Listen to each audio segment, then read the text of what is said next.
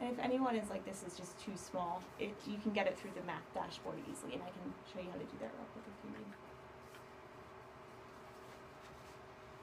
I know there are people who maybe have varying levels of familiarity with the Math Common Core. If you could look at the board for a second, just a quick recap. The domains are like the very big topics. Operations and algebraic thinking, number and operation in base 10, like the very big topics that go across grade levels. And then these bolded things right here are called clusters. Those are the big ideas that usually have 2 or 3 standards underneath, right? Number and operation in base 10 is the domain, it's the big idea. But then under that, a cluster is understand place value with the standards underneath. And with the Common Core, it's nice because they're like, hey, look, these are the clusters that are the most important. And so when you look here at the tracker, this is 2nd grade. It says operations and algebraic thinking, and then it has the clusters underneath. There may be more than one standard that fall under that cluster, but this data is organized by the major clusters, and it only shows the major clusters. And so I'm the 2nd grade data leader.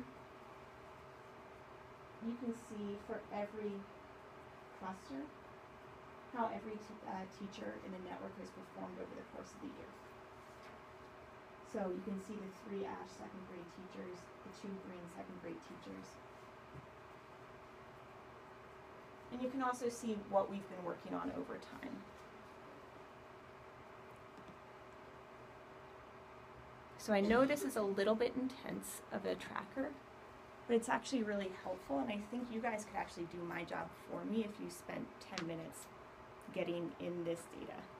So I'm actually going to ask you for right now to take 5 minutes and just start jotting down noticings. Right? A noticing could be, I noticed that AM had trouble with 2NBT1. It's kind of an outlier right now.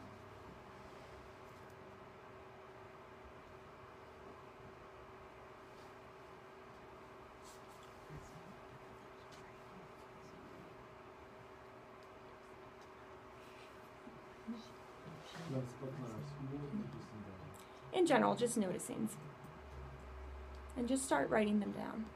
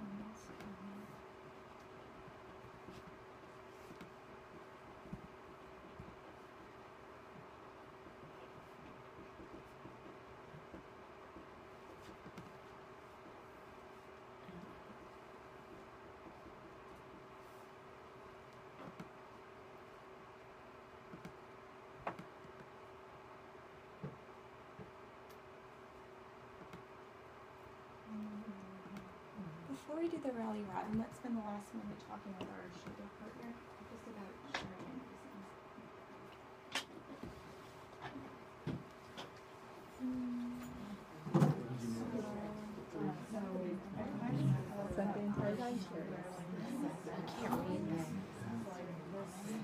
The colors are helpful.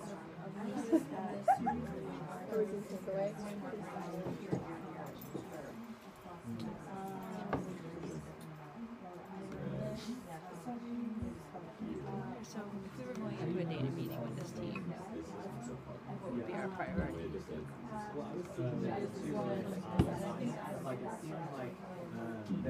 Help them.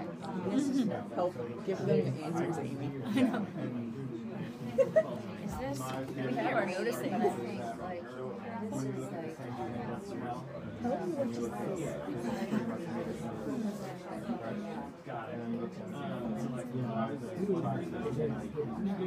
like this is like I mean, it feels like these are simple. Like addition and subtraction, these are multi-step.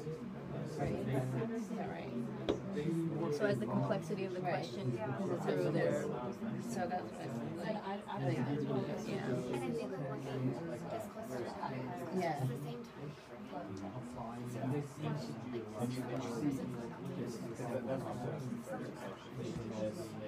With multi-step. Yeah. And this is like place the place value. Well, and they definitely like. I think that's interesting that just finish the thought that you're on this. This is